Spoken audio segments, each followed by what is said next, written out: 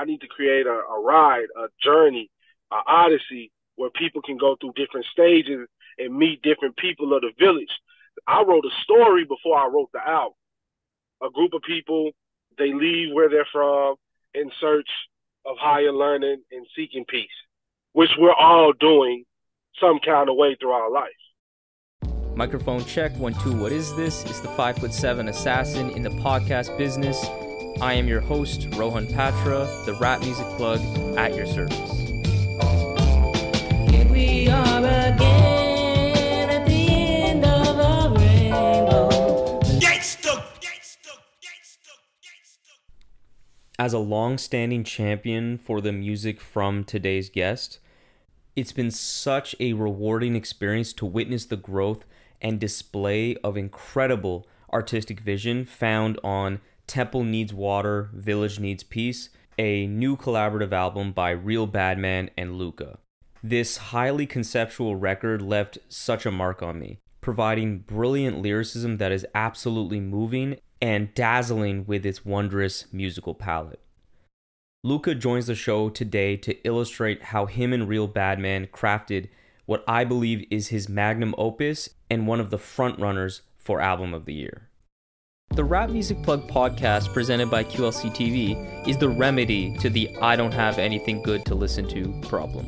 Through in-depth artist interviews, album reviews, and general rap commentary on the best that the underground rap scene has to offer, this is your one-stop shop to knowing what to add to your queue, play next, or pop into your record player. Welcome to the show. Lukah, how you doing today? It's peace over here, man. I'm doing real good. How about yourself? I'm great. It's a great day. I had a jerk chicken sandwich today. Just feeling very pleased. I had loaded biscuits and gravy this morning. That's all I had. Turkey, sausage, and eggs. It was crazy. So That sounds I'm awesome. doing pretty good. Yeah. And you got the new album out, Real Badman, Temple Needs Water, Village Needs Peace. Like, I've been blown away with like everything from how it was rolled out, the presentation of the promo videos. It feels very like regal. Like I use that word regal. It's like it very much reflects the music, which I think is like your most ambitious album so far. There's a real kind of like lyrical heft and impressive level of like just consistency with like how you're staying on the themes that you're exploring on this album, and it really feels like a story. And it reminds me of the fact that you recorded this album, I understand, at the same time or like within the same block of time as Permanently Blackface, right? We were done with this album, and we were done with Temple last year. Mm-hmm. So I called Badman. I said, "So do you think we're gonna have it out this year?" Because originally we wanted it to end last year. We wanted it to be on last year, Temple Needs Water. So when he was like, "Man, let's hold off and let's wait, put more attention, put more behind it, and all of that." So I hit him. I was like, "All right, cool. I got to drop something this year because I didn't drop nothing. I was planning on dropping Temple." Mm-hmm. So I told Hollow, I was like, "Man," I said, "Bro, we got to knock something out in a week." And so and he was like, "You think we could do it?" I was like, "Yeah, I mean, I'm feeling it." And then I just hit up all the producer homies. I was like, "Yo, I need a beat." They sent me one or two beats, and whatever beat they sent, I was like, "Yo, that's going on there," because I'm never too worried about them sending me some whack shit. You know what I'm saying? So I didn't really have to cipher through any beats what they sent. You know what I'm saying? That's what I used, and that's what my beat that I produced on Permanently Blackface. That was the first run at that. That was actually my first time putting drum sounds to a beat using my MPC-1. Nice. So yeah, man, we cooked that up in a week, maybe like a week and 2 days, because I know I wrote it within like 4 or 5 days, and we recorded it, and then he had to mix and master it, which took another extra 2 days. So the entire recording and writing process, and having all the homies send me the stems, because Hollow was like, he was like, "Man, you think we can get all the stems? I said, bro, I'm gonna tell everybody to send the stems right now as they send the beats. Mm. So all the homies were sending the stems and all of that, man. And we knocked it out, man. It's one of my favorite albums. Man, that's crazy how quick that the turnaround was because the thing I get between those two is that the craft of like conceptual writing was a real focal point obviously on that album, and I feel like that carries over in a different way though on Temple Yeah. because yeah, like I've been really impressed. I feel like that's been an aspect of your writing that always has been there since I first heard you, but it's just been further kind of getting refined, and I think it shows up here. So like talk to me about like the main themes or concepts on Temple that you wanted to explore. Oh man. So how it how the thing came about. Long story short, I was meeting with Badman when we were in LA, Cities of Eve, and how we had a show. I hit him up. I was like, "Yo, I'm in town. Let's link." He took me to his office. He was playing beats, and all the beats that he was playing me, they were a little different from what I heard him produce. You know what I'm saying? He was just playing loops, and I'm a fan of loops. And so, anyway, so that happened. He was playing those type of feel like almost MF Doomish like. You know what I'm saying? Because I used him as an example. I was like, bro, I wanted to be on some like crazy but big shit, but like I can't explain it, bro. I just had a feeling, right? So anyway, he had these little magazines on that he uses for inspiration for his artistic vision, and it was like pyramids and ninjas and things of that nature. And I was like, you know what I'm saying? We just chilling. I'm like, yo, these are dope. And you know what I'm saying? So that happened. So then when I went home, I started thinking more and more of how I wanted to build this project and the theme around it. And so around this time, we were getting all these crazy ass like news reports that in Memphis the river was at its lowest. It broke the record. You know Mm. what I'm saying? Things of that nature. If I'm not mistaken, around this time, communication was off for everybody. You know what I'm saying? And like I felt off balance. So one day I called Cities. I said, what up, bro? He was like, what's up? I said, bro, you feel that? He was like, I already know what you're talking about. I was like, yeah, bro, this shit feel a little bit off balance, bro. This is beyond Mercury retrograde. You know what I'm Mm. saying? So I was like, all right, cool. So I hit him with the title first. I was like, bro, Temple needs water, village needs peace. He said, bro, I already know where you're going. So I'm like, yeah, you know what I'm saying? So how I came up with the themes is I don't know if I told you before that my grandfather, he created this African Americans form a new tribal existence Odyssey like thing. It's called the Fontaine Inward Journey, where initiates, that's the name of the song, Mm. the initiates, they come through and they go through these different stages on showing black people where they came from, why they're here, and where they're going. And so, and my granddad, he's a co-founder of it, and I wanted to like build a theme around that, but in my way. You know what I'm saying? Around this time I started like juicing, like as far as like drinking fresh juices, and I started like trying to take better care of myself, which I fuck up every now and then. I'm human, but still do. You know what I'm saying? Like, but anyway, so yeah, so that shit was going on. I was like, okay, I need to create a ride, a journey, a odyssey where people can go through different stages and meet different people of the village. I wrote a story before I wrote the album. So I wrote a story and I sent it to Batman. I said, Batman, this is what it's going to be about. It was like two paragraphs, just stating. I shortened it as a group of people. They leave where they're from in search of higher learning and seeking peace, which we're all doing some kind of way through our life.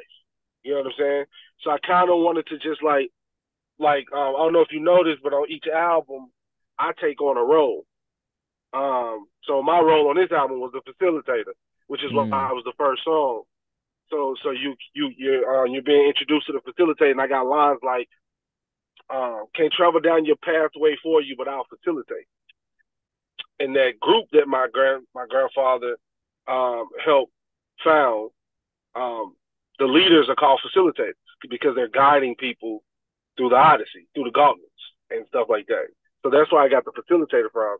So yeah, man, it was just creating a beautiful thing based around village people. I was doing a lot of research on village, even though I knew a lot, you know what I'm saying? But I was like just looking at different African cultures and some of the people that were part of the villages, part of the village, and their titles.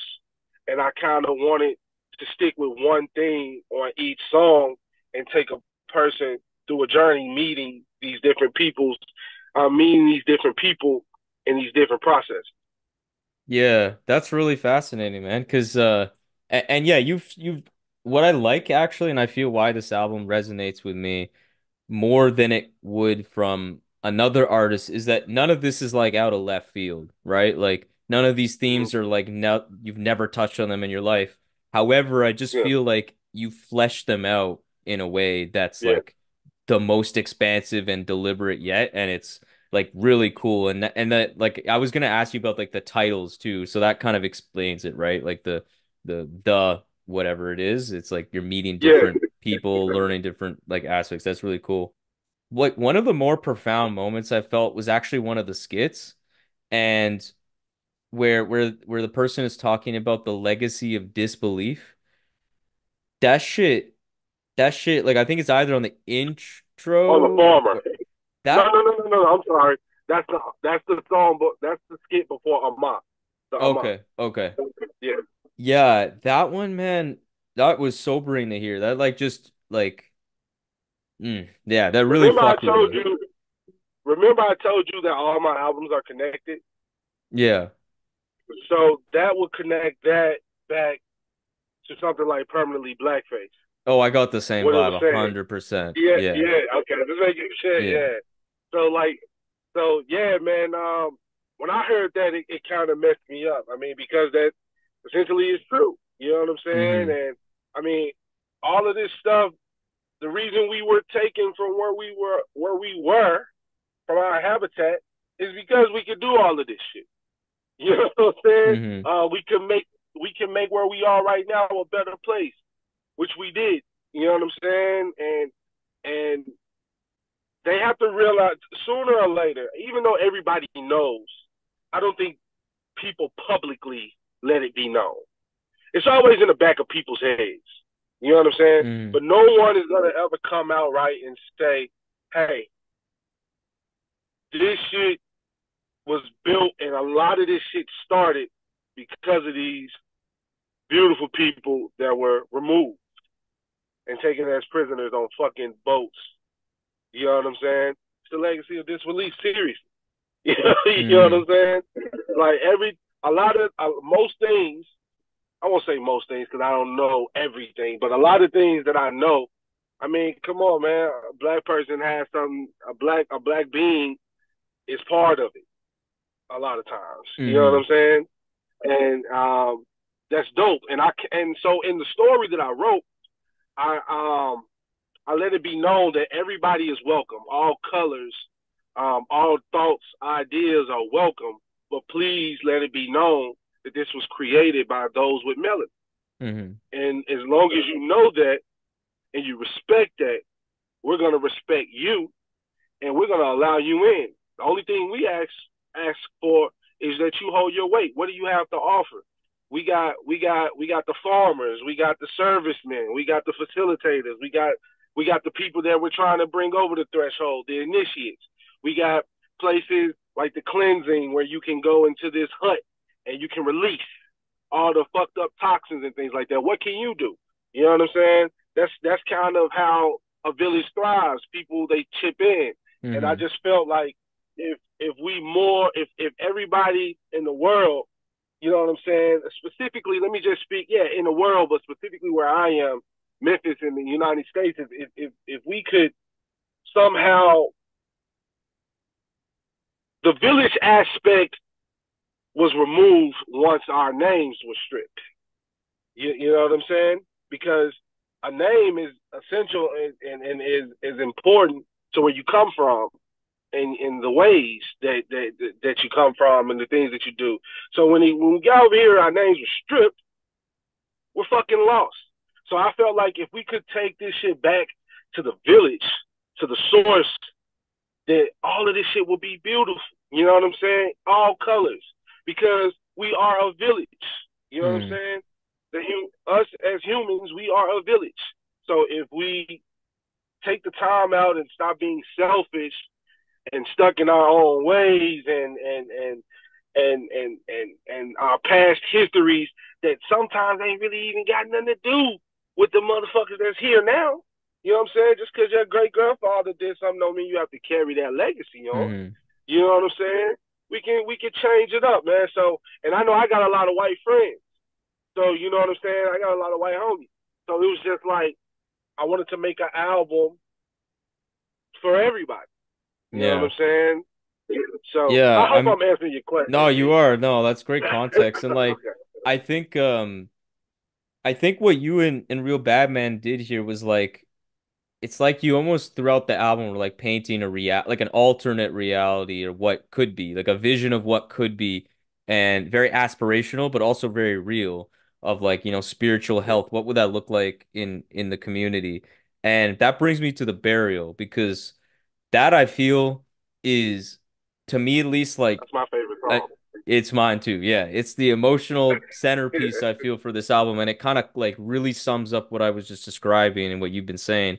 Because like, especially towards like the ending part of the very long verse that you have here, you say, you're kind of like describing this idea of like I was really there's so many like details of it I found really interesting. One was like the way you were framing everything. It was like past tense almost. It's like you went through this process and now you kind of have like this knowledge of self take hold and you're putting into words what this vision would look like. And it's just like I remember like I had listened to the album by this point like a lot, but I remember I was at the gym and I just think I finally like fully clicked what you were saying on that verse because for a while, to be honest, I was just amazed with the beat.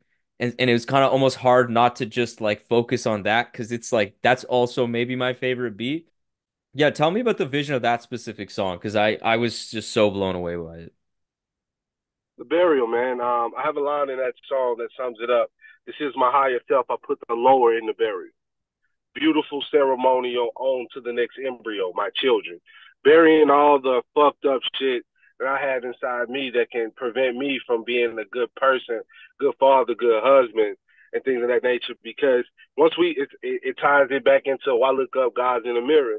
It is like I was painting an alternate reality, but it being reality because the metaphor of the album is all about this.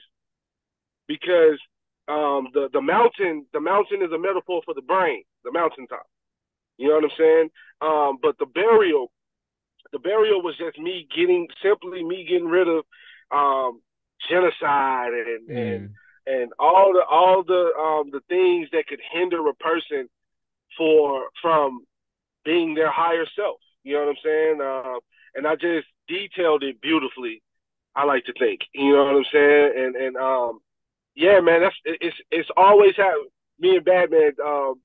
We weren't arguing like pissed at each other, but like he would change shit on that joint. And I'll be like, bro, you don't understand, bro. This is my favorite song. However, I wrote it the way it was written purposely. Like when I said certain lines, it's because of the beat. The beat mm, changed right here, so I wanted it to fit that change. You know what I'm saying? That's how in tune I was for that song because man, I really meant that shit, Rohan, bro. It's just like I'm in a place in my life where I can only correspond effectively. You know what I'm saying? I don't have time for the foolishness. I mean, I have kids. All the past shit and past traumas that I still deal with. I have to work on those because I say it in every interview. You can pass that stuff down. You know what I'm saying? And the kids will take grasp of it and don't even know what it is. yeah, And it's then it'll enter unconscious. in them. And you know what I'm saying? They'll take that in and then they'll grow up and then they'll start doing things that I did and playing back like, oh shit, that's what that was, or this is what this is. This is why I feel like this. I don't. I mean, I know my kids are, and other kids are gonna have those questions because the proper way to go through life is by asking questions. But if I can help myself in order to help them on their journey, on their road, because I tell my son all the time, like I say, yo, I can show you your road, but I can't walk down it for you. But best believe I'm right there. You know what I'm Mm-hmm. saying? But this is you. You know what I'm saying? This is you. This is all you. I'm just your guide. You know what I'm saying? So if I can bury all the shit that's buried deep inside of me, I mean, the sky is the limit. I mean, the sky is not the limit. You know what I'm saying? We can go beyond the sky or whatever. You know what I'm saying? Into the ether. So it's just like I just wanted to paint a song where I could release toxins on it, but it sound beautiful, and the listener, the person that's listening, they feel the same way. I think you succeeded because, like, I think there was also really interesting. This is something that is in a few different moments on this album, like some interesting decisions, like that beat, that instrumental plays for a good solid like almost 3 minutes, I feel, just the instrumental. And it really does feel like you went through some kind of cleansing and you're just, well, there's another song called Cleansing, but you go through some spiritual It's the kind of song right awakening. before it. Yeah, yeah, yeah. No, no, no, And no, no, no, no, no, no. It's not. I'm sorry. I don't even know my track listing, but I feel you. Yeah, yeah, yeah. But the point is, like, and that was really intentional and I loved it because but again, it was a more common thing on this album, and I found it fascinating because the blueprint for this album sonically is just like, again, feel regal. It feels like you're really in like the influences that you're grabbing from different parts of the world. Like it's like in the drumming, very consistently drumming very specific types. It's definitely not the typical real bad man sound, which he has versatile in his own right, but this is like much different. Like I know some people who are familiar with Real Bad Man and came to expect it, and I had this album before it dropped, and I'm like, man, they're like, yeah, I hope this is good. I hope they work out, and they were like, I'm not sure how they'll mix, and I'm like, man, this is not even like, just forget what you heard from Real Bad Man before. Like this is like nothing I've ever hear him make. Like, and that's a compliment because I yeah. love his other shit too. But man, this is his best work. Like, oh my God. And then obviously it's elevated Appreciate it. by like these instrumentalists that you employed here, which were really fascinating. Adrian Utley, Preston Crump, Shabaka Hutchings, to name a few here. Like, how did those players work with Real Badman and yourself to craft these instrumentals and what you were going for sonically? I wish Badman was here. That was all him. He reached out to each individual. So as far as production, I had to let go of those reins because I'm a producer as well, and that's why originally, Badman and I, we wouldn't clash, but we would have little bumps in the road because we like to be in control.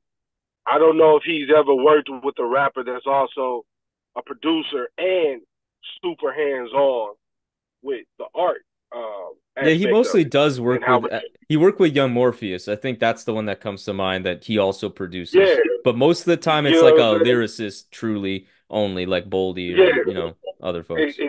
Yeah. So so I had to kind of let go, Rohan, and let him do his thing. You know what I'm saying? And he would always call me and text me and let me know, yo, I want to get Shabaka playing the flute on the burial.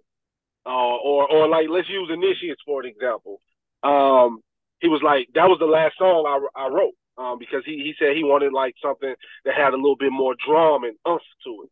So I was like, all right, cool. Let me see what space I could carve out, and it kind of worked out perfectly because the Initiates is one of the most important parts of the thing because that's the people who are coming and seeking what's going on up here. You know what I'm saying? And I feel like Billy Woods and I, in our own ways, You know what I'm saying? We would do two different standpoints, two different voices, explaining where we come from. You know what I'm saying? And what we're trying to get to. But that song had everybody on it, and that was his idea. That was Badman. Badman was like, man, we need to get Adrian on here. We need to get Preston on here and Shabaka. It'll be just crazy. You know what I'm saying? What I think they added was that live aspect that makes the album a little bit more bigger. Mm-hmm. You know what I'm saying?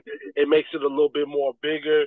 And I also like that they were able to do what they wanted to do because that was very important to me when he was saying that he wanted to reach out to people. So when I feature with people and I bring people on, I don't really have any expectations. Like I just like, yo, I reached out to you, so I want you to do you. You know what I'm saying? Whenever I'm featuring with people. And I felt like when he was sending the demos, he was allowing that to happen. You know what I'm saying? Especially on songs like The Burial where Preston is plucking the shit out that bass line. You know what I'm saying? And I was just like, God damn, this reminds me of some um Motown fucking I forgot that bass player, man. I think his name was like James or something like that. Where they told stories of like he would be drunk as hell and being like the Temptations laying on the floor playing the bass. You know what I'm saying? And it came out crystal fine and clear. And when he was plucking that bass, man, I was just like, Jesus. You know what I'm saying? It took the song up. You know what I'm saying? It took it a lot. It took it further up. You know what I'm saying? So, man, shout out to and Shabaka. So at the time, I don't know what's going on now, but at the time, like a song like The Shaman, we couldn't find a feature for it. So I was like, all right, cool. I said, yo, how about we have Shabaka feature as the sax?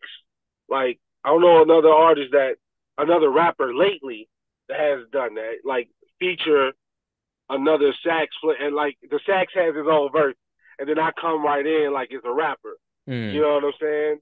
So I was like, I mean, he picked up the sax at the time.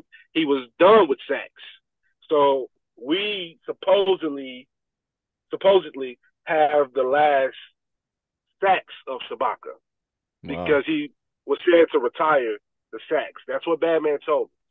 So yeah, man, everything that they did on there, man, Shabaka, Adrian, man, I mean, Portishead. You know what I'm saying? Like just the name itself. But I mean, yeah, you know he gonna come in and do his thing. He gonna he gonna pluck that electric guitar. And he's gonna sound fucking amazing, bro. So you know what I'm saying? Everybody that was involved in the album, they didn't do anything but make it go up further.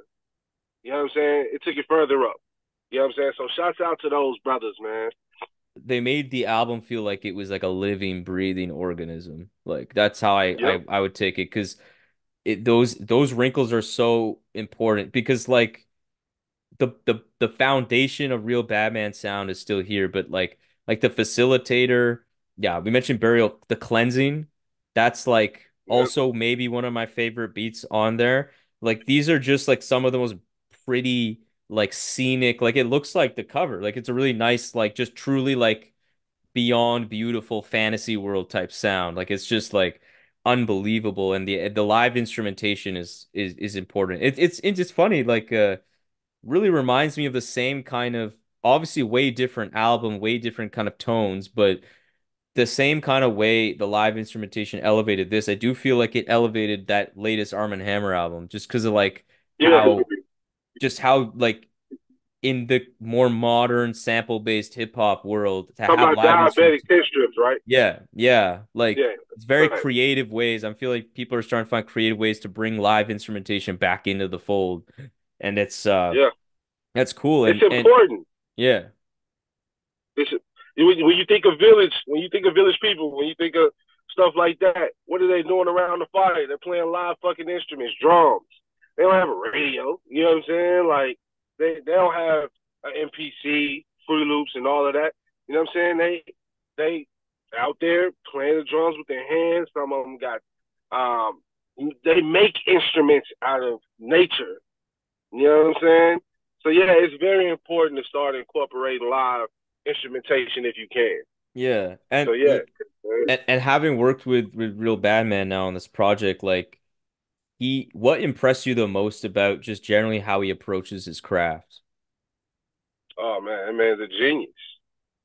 Um, what impressed me most, he didn't give in to me being. I was trying to really control it, right? And he basically made me trust him, and I don't trust a lot of people with my art. I was more impressed. I was super impressed the way he was able to make me feel comfortable.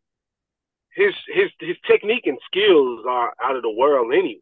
You know what I'm saying? And I learned, Hollow and myself, we learned so much working with him, relinquishing control. You know what I'm saying? Things of that nature, like like the sounds and things of that nature. Um, yeah, man, he was able to make me feel comfortable, and I usually don't feel like that when I'm not. Yeah, no, that's really cool, and because I can tell obviously like you're the type of person that puts a lot of intentional thought into what you create. So to actually allow someone to give you to like allow someone to actually do something with your art and have such an impact, like I'm sure that's not easy for you to like just give it up like that and trust someone. So that's special. And you Yeah, know, man. on that topic of like the collaborative aspect a bit more, um you had some great features on here, although sparingly the rap features delivered in addition to the instrumentalists. You got the Stookie brothers and man that verse those verses on is it pronounced the Ama? The Ama? The Amount, yeah, The yeah. Ama? So, Man, so it's an crazy. acronym for Crazy. it's an acronym for artist, merchant, architect. Oh, okay. So yeah, so you get to meet these different people. That's why Diener on the first verse is talking about the art standpoint of it, and he actually does art. You know what I'm saying? Jay Royer represented the merchant. You know what I'm saying? These are people that I saw. Um, they would come up and the village people when I would search what titles or what jobs do people have as village people. So you know what I'm saying? You have the artist, you have the merchant, and then I was the architect because I you know what I'm saying, which is in relations with the facilitator. You know what I'm saying? So I just changed my title because like my granddad, he's one of the lead facilitators on the Odyssey, but he also created what's going on around here. You Yeah. know what I'm saying? Yeah. So that was my take on the architect.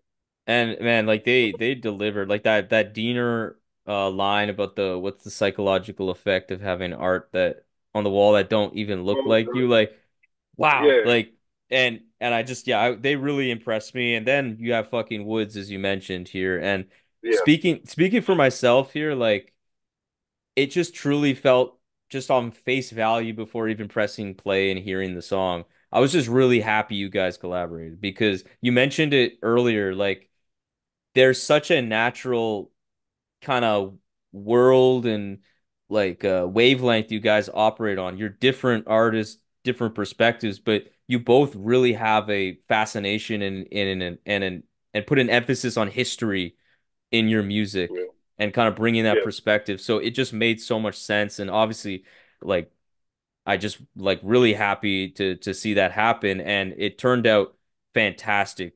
And And he's one of the upper echelon spitters of today. obviously, His shit yeah. is very, very, very high quality, very, very thought provoking. He's a genius. You know what I'm Hmm. saying? And what he does. You know what I'm saying? So when it when the feature presented itself through Batman, I was like, hell yeah, get him. Like it makes sense. You know what I'm saying? So shouts out to that brother, man. He's a dope MC. I see what he's doing. I respect what he's doing, and hopefully we can work more. Yeah, I would love to see that. And like I Yeah. imagine just like the recognition getting a we're getting to work with someone like Woods, but also, these instrumentalists we mentioned earlier. Like how does recognition in a moment like this feel for you? Because it really does feel like this is like a special moment in your career up till date at least. I don't know, Rohan. I'll be honest with you because I'm finishing up. I got one more song on the next album that I'm trying to release this year. So it's just like I haven't set in the response energy just yet. You know Hmm. what I'm saying? I want to wait. That type of album, you had it for a while, but that type Yeah. of album, yeah, you can listen to it and vibe and see and realize that, yo, this is a groove. Oh, he's saying this, he's saying that. But yo, you really have to sit with that album. I judge. You know what I'm saying? I find new shit when I listen to it, and Hmm. I'm not being cocky or conceited. Like whether it be instrumental wise or some crazy shit that I said, because man, I don't know if this ever happened to you, but I'll get in these like little writing trances, and I don't. It just comes out. You know what I'm saying? And sometimes I go back and be like, yo, what the fuck did I mean? You know what I'm saying? And things like that. So it's one of those albums I don't mind like people like sitting with for a minute because at the end of the day, I think that'll be better for the listener and for the listener's soul because I'm really trying to tap in with their souls on this album. Yeah, I feel you because like I said, that moment when I was at the gym with the burial, like that was listen has to be 25 at the point. Like it wasn't early on in the process. And I loved it. Yeah, It was one of my yeah, favorites, but it didn't like hit on that level until I kind of realized it and it clicked. And yeah, I totally agree. And I just feel like this album's like just you're really like going all in, shooting for the stars. And yeah. you know, something that I feel is really cool about this album is that it's really talking with about some like heavy themes and this and that, but man, this is really listenable and almost like a light, it's a very light listen, which is a weird thing given the topics. Like it doesn't feel like a drag, doesn't feel really draining, like some really good art can be, because it's just really serious and dark and I don't get that from this album. And one of the reasons is the instrumentals, as we mentioned, but also the Hmm. songwriting and Yeah. the fact that there's a lot of sung hooks on this record, which is something you really dabbled in a lot on this album, and I think it sounded amazing. Like, what sparked the Appreciate impetus to like sing more hooks and the more kind of progressive songwriting? you, man. I just wanted to show people that this shit not sweet, man. You know what I'm saying? I just wanted to let them know, like, yo, hooks. I can do hooks. I know people like. I saw it. Yo, I wish he'll do hooks. He might can't do hooks and all of that. That was me being an MC, just letting them know, like, man, I choose not to do hooks. You know what I'm Hmm. saying? And, like, I started off singing. You know what I'm saying? I wanted to like each album. I want to show something new if I can. You know what I'm saying? So, with the instrumentation and the shit that Badman was producing and the messages that I was trying to get to the messages that I was trying to get across to the people, I said, yo, I can't be rough and rugged on here. I gotta be soft almost. You know what I'm saying? But not soft to the point where it's like weak, but Hmm. It's give them some vulnerable. soul. You know what I'm Yeah. saying? Yeah, vulnerable. Give them some soul and make sure when Hollow is mixing it that those sonics pierce the ears. You know what I'm saying? That's why I like how crystal clear it sounds. Yeah. You know what I'm saying? So yeah, man, that was just I wanted to show off my singing ability. I had my mom's in the studio with me on some of those joints just coaching. I was like, all right, mom, what's the harmony to this? And so she'll give me the harmony. I'll go back in there and do it. You know what I'm saying? Mm. Everything was all me, man. And I had fun doing it, man. So I'm glad that people, that was a fear of mine too. I'll be honest, singing. Yeah. Because I'm such an MC. You know what I'm saying? Um, and you know, that could be frowned upon. You know Yeah. what I'm saying? Singing and rapping. But I feel like I did it in a way where it was like, oh, Kendrick Lamar featured Sir on a song. You know what I'm saying? Like, so yeah, it was dope, man. I enjoyed doing it. Yeah, I mean the singing on like the facilitator especially, that's like probably one of my favorite. Like and those hooks are just getting in my head, which is it's just a nice kind of added wrinkle. I remember speaking to Ross actually like early 2021 when I was first kind of like connecting with you guys and he was saying that same thing like man, I'm always pushing him try to do some more hooks. He's actually good at them. He just do more of them and that's Yeah, been a steady growth. I think Why Look Up was a big step in that direction. just generally Yeah. having more like structured hooks, and then now with the singing, it's really really fascinating to see that growth. So I'm curious about, you mentioned this upcoming project. Like what just to look in the future now, what else are you working on that people can be looking out for soon? I'm finishing up the Static album. Static and myself. We're finishing up an album, and I'm about to start the Preservation album. So You have a preservation yeah, album? I think I don't know if I maybe yeah, heard that and forgot, or maybe whoa, okay, because Static I was aware of, and that's gonna be yeah, sick. yeah, But you got preservation album too. Okay, that's like talk about like a perfect marriage, like just off of yeah, like your his influences, the music he likes to work with, sample wise, like yeah. very wow, that's crazy. God damn, I love it. I'm so happy. Oh, that's Yeah, awesome. That's awesome. yeah. So this Static joint is gonna fuck them up because I don't want to give too much, but yo, every album is connected. That's all I can say. You know what I'm saying? Mm. And like, I was up in the clouds on this one, and we all know to get people to meet, to get people to meet, to get people to meet you where you are, you got to sometimes come where they are. But you know what I'm saying? If you're gonna do that, you got to do it in your way, and it got to be fly.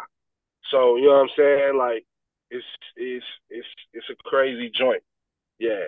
And I'm actually tonight, actually in an hour, I'm going to the studio to put the finishing touches on everything. Wow. So yeah, What's the timelines for these projects, do you think? I don't know just yet, but if I can, I'm gonna push all three of them out this year.